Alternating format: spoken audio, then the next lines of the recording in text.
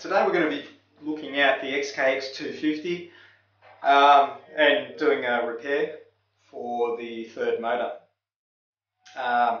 which is this one here, which burnt out yesterday when I was flying, and only because of frequent use, and I have been in high rate for quite a period of time now, so you'd expect to get some wear and tear from the motors, particularly brushed motors, which this one does have. This is a great quadcopter, and highly recommend the XK X250 for those who are looking to get into particularly FPV or acro flying with brushless, and that's my next destination, is to get there. I've already ordered my next quadcopter, which is going to be a brushless quadcopter, and that should be arriving soon. But in any case, I still need to repair this one because I still want to fly this. This is a really good flyer, very exciting to fly, particularly if you are in high rates and can get this running in high rates with the right transmitter. So I've ordered a WL Toys transmitter, which I am using with this particular quadcopter, and it does work in high rates, and it's very enjoyable to fly. So we're going to be looking at repairing this motor now and swapping it out with a new motor. I've ordered a new motor. It costs about $10 on Banggood. So what we'll be doing today is taking these screws out. So you can see there's 1, 2, 3, 4, 5, 6, 7, 8, 9, 10, 11, 12 screws to take out, which we'll get started on now.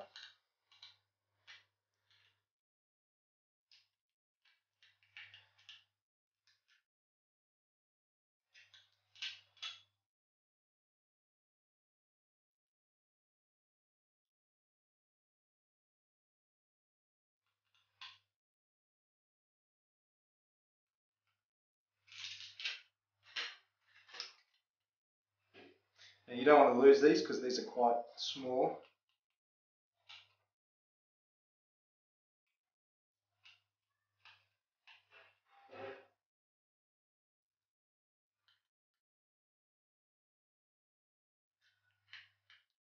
The great thing about these are that, any repair you do isn't going to cost a lot of money. To replace a motor for $10, look, I'm not worried about that at all. Particularly when these, cost $60 new for the quadcopter. So there's the top plate, which just pops out. And this is really the first repair I've had to do, and I've had it for about 2 months. So it's been good flying, folks. I've enjoyed it. Okay. So the motor we want to get to is that one there. Just pops out.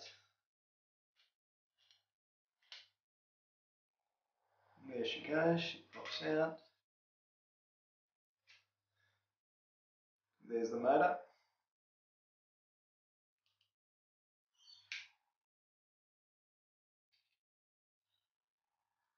Alright folks, so now it looks like what we've got to do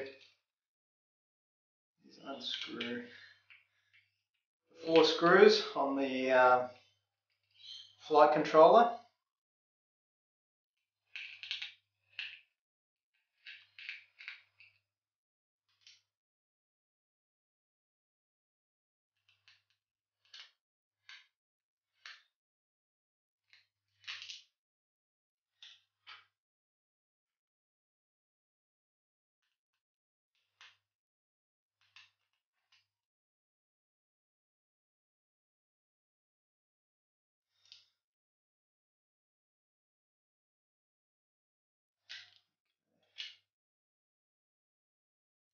There we go folks. So we can see that it's connected there. And what we might do now is just run a test to make sure that it's not the connection. So I'll take it out, reconnect it, and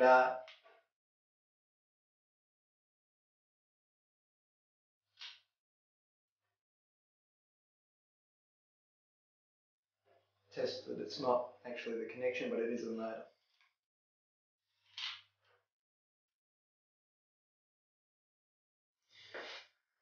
So guys, I've actually located the motor, which is this one here, and pulled it out of the flight controller.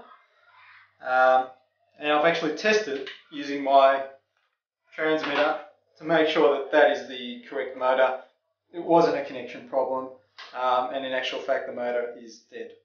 So I'll be swapping that out, replacing it with a new motor, and popping the new motor back in.